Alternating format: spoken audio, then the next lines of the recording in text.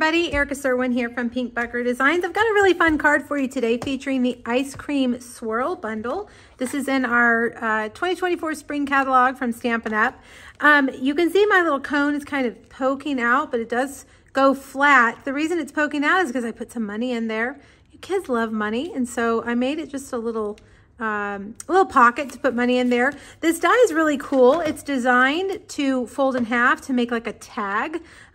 So I mean, you could just use that as a gift tag, punch a little hole up here, tie it to a gift, but I put it on a card. So I'm going to show you how to make it. There's several little things I did in here. The sentiment is from Happy Labels. I wanted something just small, and so I went with a yay. That could pretty much cover all your bases. All right, let's do the ice cream first. We're gonna watercolor, and when you watercolor, you need StazOn. StazOn is not water-based. Whoops, I forgot that part in there. It's not water-based. It's gonna not smear when you use water on it. So you wanna use this when you are watercoloring. All right, so I'm gonna stamp it on watercolor paper. Make sure I've got good contact. And then I'm going to use a water painter, and I've got my little silicone mat here. We've got about a week left in Celebration, and if you haven't looked at our offerings in Celebration yet, you really should. This is part of the glass mat kit you can get for free if you buy the starter kit. All right, so I've put some bubble bath. I've got a dimensional backing floating in my water. Man, I find those everywhere. All right, I've got some water here that I'm gonna add to my bubble bath re-inker to just kind of dilute a little bit. And then I'm just gonna use, the water painters come in 3 sizes. Your package will have a real fine, skinny tip. And then there's the medium, which is what I'm using. And then you also have this real wide, broad brush, which is great for doing kind of like backgrounds and stuff. So I'm gonna do just, a full coating of our little strawberry ice cream here. And then I'm gonna take some, and I'm gonna add every other swirl. I'm going to go down and make it a little bit darker than the other swirls. Now, ideally, I'd probably give this some time to dry in between coats, but it's a video, so we don't have time to do that. I just added another drop in there to make it a little bit darker. There we go. All right, so I'm gonna go down every other swirl. Let's see if I can remember which ones I've done. There we go, like that. And you might wanna just add some dark down around the bottom edge, because there would be kind of like a shadow there. All right, so give it some time to dry, come back in, add some more layers. You'll have different contrasting. I'm gonna set that aside for now, let it dry, and we'll do the other parts. We're gonna stamp the cone. If I can get my piece picked up. We're gonna stamp the cone in crumb cake.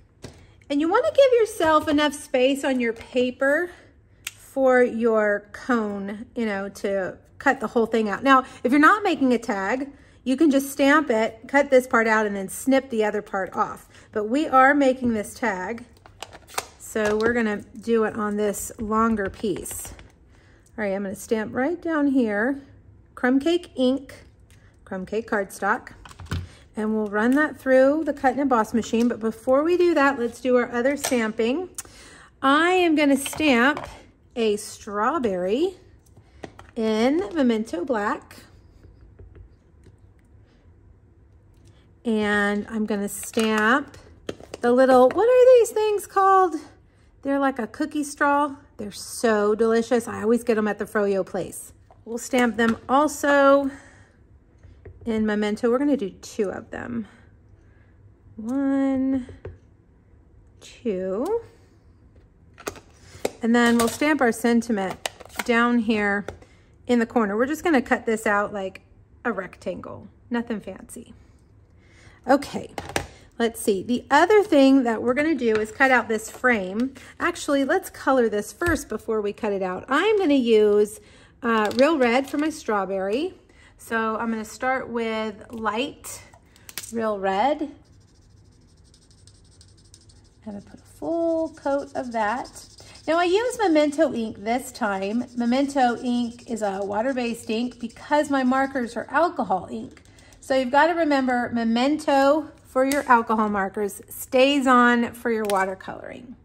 I'm just gonna add kind of a dark shadow over here.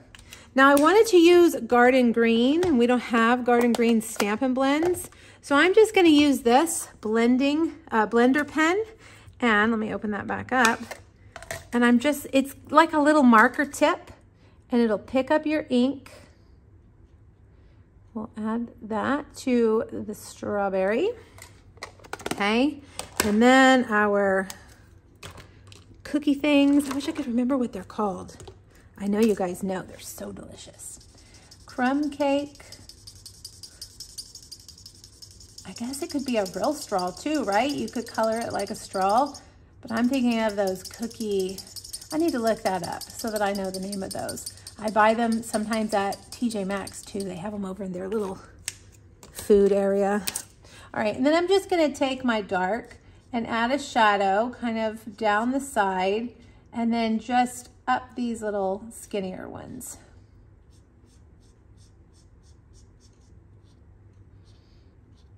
Like that. Okay, now we're ready to cut. So we're gonna cut those out, but the other thing I was telling you before I realized I forgot to color is that we're gonna make this frame. I am using the largest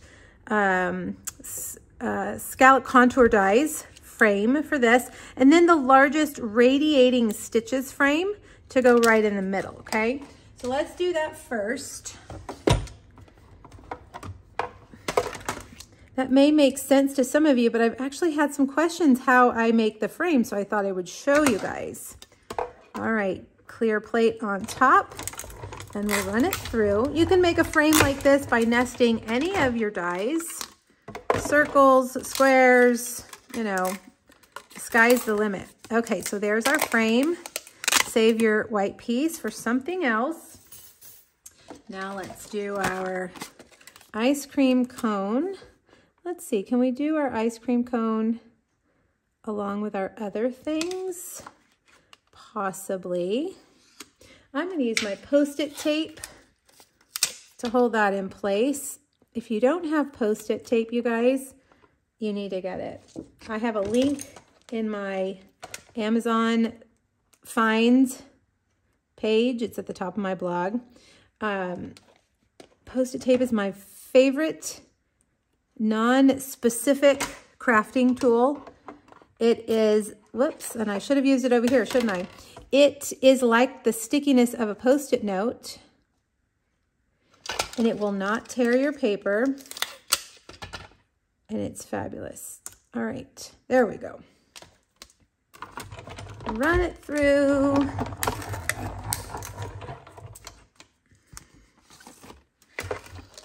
Okay, there is our ice cream cone, and see it has a score line, so you can just fold it in half.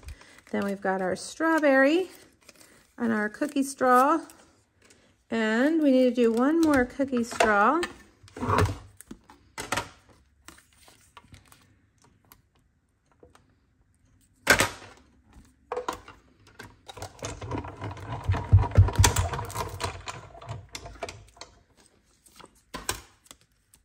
There we go.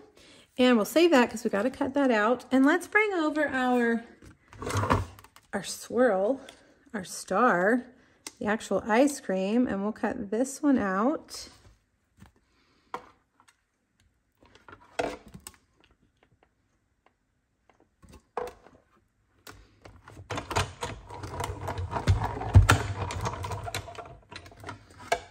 All right.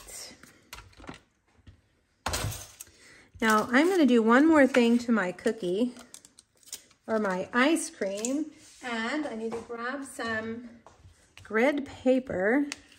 I'm going to take my dark bubble bath marker, and I'm just going to flick some ink. This just is going to give us some more variety on our ice cream. I'm also going to take my Wink of Stella and go down some of those darker swirls to add some variation. Okay, let's put our card together. I have a pool party card base, and I have cut a piece of the Up in the Air Designer Series paper, 4 1/4 by 5 1/2, so it covers my card front. There will be a free PDF on my blog for this. Whoops, look, I cut it too short, didn't I? Okay, well, we'll do this one differently. It should be 4 1/4 by 5 1/2, but that's cute too, right? All right, now for our frame, let's get all the little doodads poked out. The free PDF has the measurements and supply list, as well as 2 other Ice Cream Swirl projects. Ice Cream Swirl, I feel like, is one of those stamp sets that you will get a lot of use out of. Birthdays, summer cards, there are just so many options. All right, so I'm going to put dimensionals right here on our frame. And we'll put that right in the middle. Isn't that paper fun? Okay, bring over our ice cream. And let's put our little cookie straws right here with liquid glue. And I'm going to do them kind of in a V, like that. We'll put a dimensional right on top.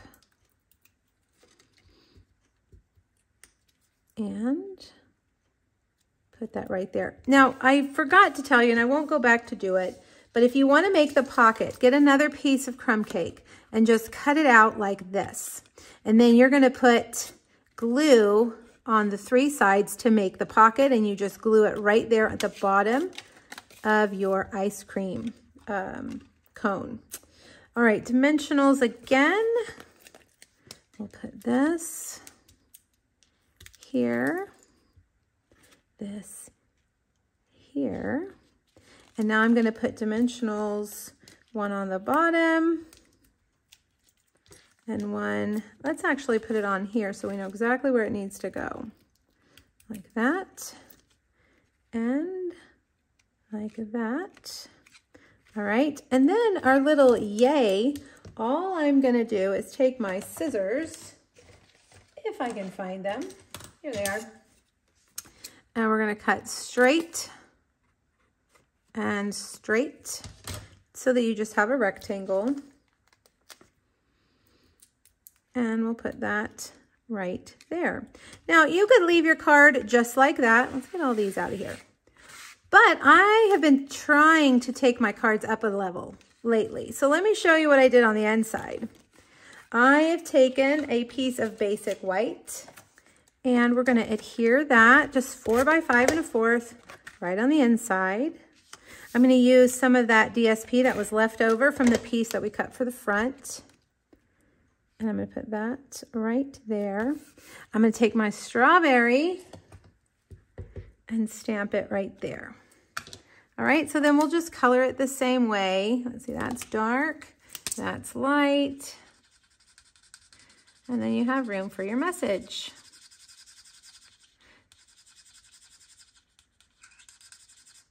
Light, dark, and again, let's see, do I have enough green left on my blending brush? I do. And there you go. Taking your card up just a notch. All right, you guys, there it is. Make sure you click the link here on YouTube to go back over to my blog. Let me know what you think, and let me know if you have any questions. Thanks, everybody. Bye-bye.